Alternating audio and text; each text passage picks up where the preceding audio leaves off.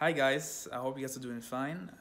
I wanted to take this time today to continue where I stopped yesterday on the topic of relationship. So, as you guys remember, yesterday we talked about the two sides of a human being, whether that is if they are dominant in the masculine factor or if they are dominant in the feminine factor. We also talked about the things that the masculine person does not like and what the feminine person does not like. Today, however, what I wanted to talk about is basically the stressors in a relationship, like how a person loses meaning throughout the relationship part and how they lose attraction to his or her partner. And there's actually four main phases in that stressor. The first phase is called the resistance phase. This is when, let's just take an example from the man's perspective. This is when, for instance, the man is getting criticized for a certain thing. It could be, for instance, that the woman tells the guy, "Look, why are you so lazy? Why aren't you doing stuff? Look at yourself," right? You're getting, let's say you're getting fatter. You need to start going to the gym. I mean, obviously in the woman's head, she's just trying to make him a better person. But in the man's world or the masculine world, they're just gonna take it as a criticism.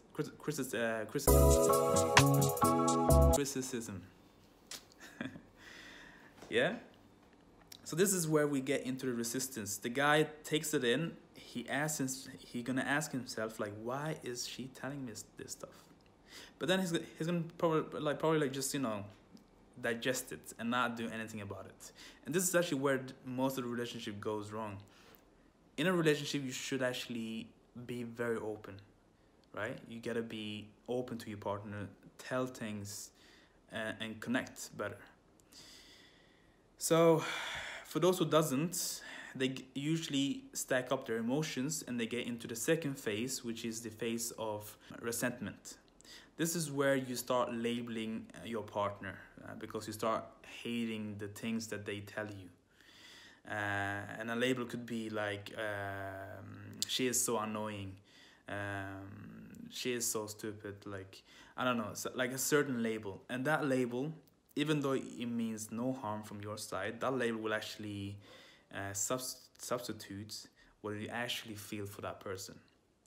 And you start hating her for what she says or him for what he says. And again, if you do not share that with your partner, what happens is that you stack up those emotions and it becomes, you go into this third phase, which is the phase of rejection. This phase is basically you trying to distance yourself.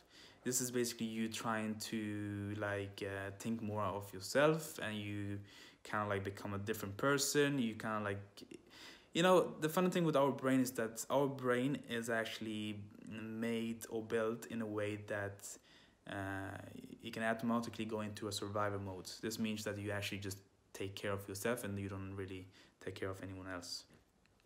So this is what really happens in the rejection phase. You start kind of not giving a lot to the relationship and you start focusing on yourself.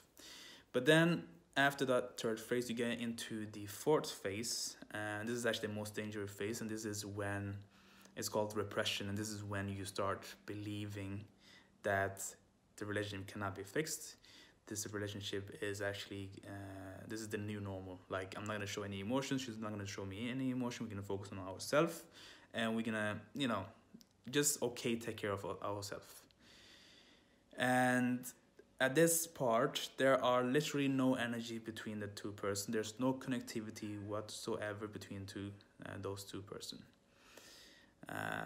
So you see, this is why it's very important to have a very open conversation with your partner at the start, like literally at that resistance phase. Because if you don't do anything about it, you're just going to stack up those emotions, and what happens after that? You're going to blow up. You're going to start saying things that you don't really mean. One great thing that Tony Robbins said on the webinar was that when it comes to love, you should think with your heart and not with your brain. And that actually makes a lot of sense, because most of the time, like, think about it, when you are, let's say, emotionally angry, or if you kind of like try to understand the way another person is doing what she or he is doing, you can't really make any logic with it. And to be honest, if you are in a relationship, you are in a relationship not to get anything, you are in a relationship to give, because at the end of the day, it's about creating that love. And also, when it comes to relationship, most of the reason why it doesn't work, as I mentioned yesterday, is because it's not because of love, it's because of there's no intimacy. So yeah, that's actually what I wanted to tell, and this is all the aspects that Tony Robbins covered from his topic yesterday about relationships. I hope this helped, and I would be very happy if you could give me any feedback in terms of like what you liked, what you did not like, and etc. Thank you.